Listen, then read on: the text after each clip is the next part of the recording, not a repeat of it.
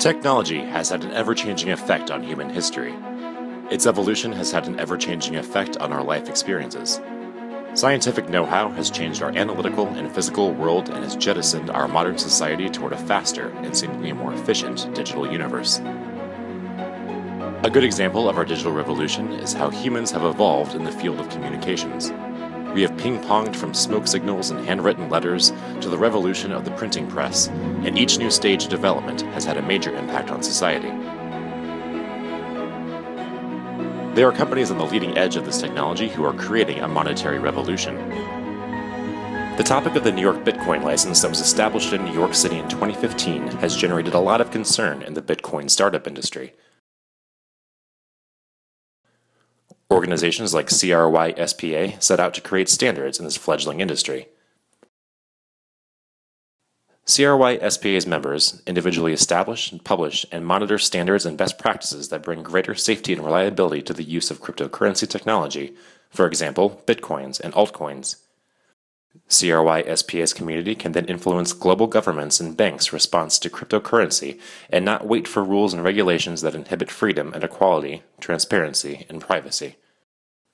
In addition, CRY-SPA and its members set out to create tools that comply with its collective interests, backed by CRY-SPA's collective efforts, knowledge, and coordination.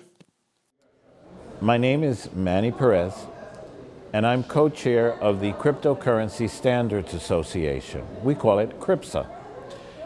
And our organization is basically member-driven, peer-to-peer. Everybody who's a member is equal in voice. And we bring together all the voices to create one voice.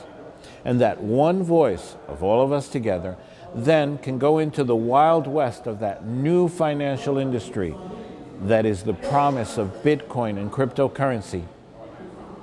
And we start not only mapping the territory of that wild west, but establishing how we're going to work together, stabilizing the craziness, creating even new opportunities thanks to the coordination of all the voices, where an IBM will be the same as a student coder who's in Indonesia or in the Ukraine, South Africa, South America, anywhere.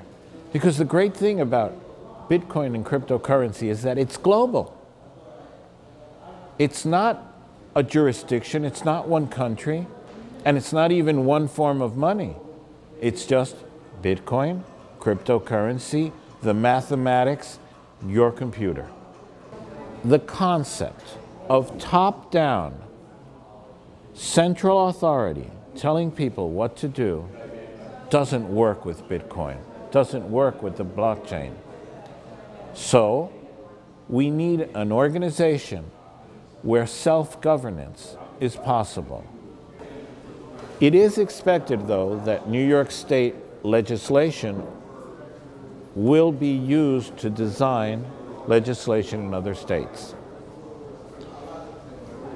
And New York State likes being the first, so they are. CRIPSA in the future will be the voice of the people involved in cryptocurrency.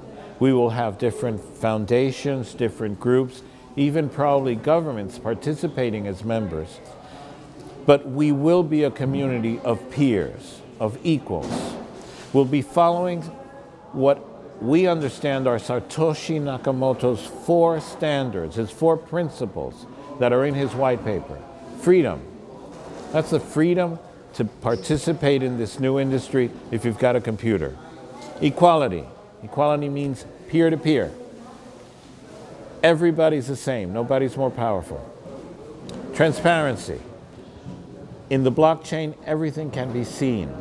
Nothing's hidden. And privacy. Privacy because we use pseudonyms. We use public and private keys to maintain our privacy without trying to hide our transaction. And when we're dealing with commerce, the merchant has to keep the same public key and he will be identified. And usually the customer will want to be identified also, but in a private manner. That means there are 4 basic principles. Will there be more standards?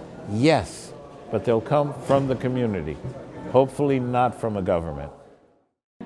The subject of Bitcoin is discussed amongst academic schools like King's College in Lower Manhattan. The Digital Roundtable is an open-floor discussion event that focuses on the benefits and possible uses of the Bitcoin technology. One question asked is, how does Bitcoin help with democratization of the monetary process? How will that change the paradigm, give ownership back to the people here and around the world, and alleviate financial tension? Exchange, most people would agree, started with bartering. And so that was the ultimate democratization of money. There wasn't any money, and so if you wanted something, you grew wheat, you had to go to the shoemaker and say, if you need wheat, I'll give you X bushels. In exchange, will you make me some shoes? And so money was in control of the people because the money at the time was commodities trading, basically. And it wasn't until that people figured out that certain things were rare. And some of those rare things were metals that were durable and that could be made because they had value in them, like gold. So this is a 1 ounce gold coin. Is that real? It's real gold. And it was made back when the gold standard cost $20 an ounce. And so a $20 coin had 1 ounce of gold in it because it was worth $20. And that's where the government started coming in and said, we're going to take that away from the people and centralize it and standardize it so that we make the coins consistently. And if we have a certain branding reputation for being honest, then people will know that this is 1 ounce, so they don't have to test it every single time you have a transaction. And so governments have assumed then the trusted authority in determining the value of currency. Well, that began to degrade when, during World War II, there wasn't enough gold to create enough money to pay for all the things that needed to be built in order to win the war. And so Roosevelt took us off the gold standard, and we went to what's now known as the commodities exchange standard. So there was gold in the bank, but now we have paper bills that say you can redeem this for $10 worth of gold. And eventually, the redemption part went away, and what determined value for currency is called government fiat. It's by government order or their fiat that tells you legally you have no choice to accept this paper bill as $1 because the government tells you you have to accept it as $1. And that's then when you migrate into, when you start printing money haphazardly, that fiat currency can be devalued because it's not linked necessarily to anything of value. And can anyone name the highest denominated bill that was ever in circulation worldwide? Does anyone know what that is? Yes. Yes. What? Million Zimbabwe dollars. Yes, this is a $100 trillion bill from Zimbabwe. So what you have with Bitcoin that's so radical is because of its public ledger and the way the technology works is you now have a trusted third party that is not the government that can confirm the transaction. And therefore, you don't need the government anymore being that trusted third party. And what happens then over time is because governments have a monopoly, virtually all monopolies end up with similar behavior. They manipulate the price to keep it high. They end up using their monopolistic power to keep that power through crony capitalist relationships. And they use that money for purposes other than a medium of exchange. The symbols that are put on a coin promote the power and image and values of a particular country. And that is overlaid it's overlaid on money, so you have the power and the money, and whoever has that, which is the country, then controls. And so there are a lot of other reasons then that money is used in a non-democratized fashion that Bitcoin just blows apart because it provides that independent third-party verification where you don't need government anymore. Helping to spread the technology and the use of Bitcoin amongst businesses, Coin.co is one of the startups taking the lead in digital finance and remittance. Hi, I'm Alex Waters. I run the company Coin.co, and we're a Bitcoin company. We help businesses try to understand the Bitcoin landscape and educate them about how Bitcoin can be useful to businesses and organizations. So I grew up here in New York, and I've been programming since I was pretty little.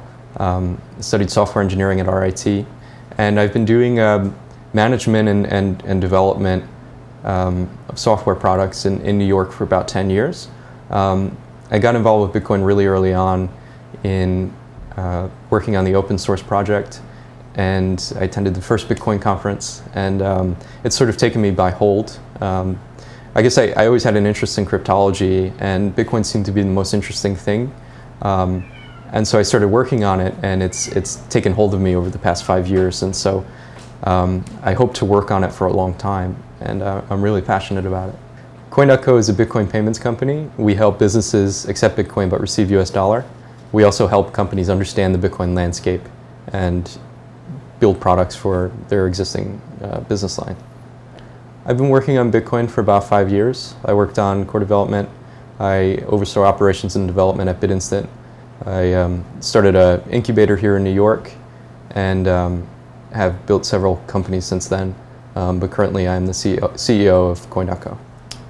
I don't think we can classify Bitcoin as a commodity or as a currency. I think placing a sort of label on it is difficult, and in some contexts it fits the same description, but it's such a new thing. It's sort of like, and this happens with all technology. When cars came out, they were called the horseless buggy, or so it's hard to sort of label it as something we're already familiar with because it's entirely different.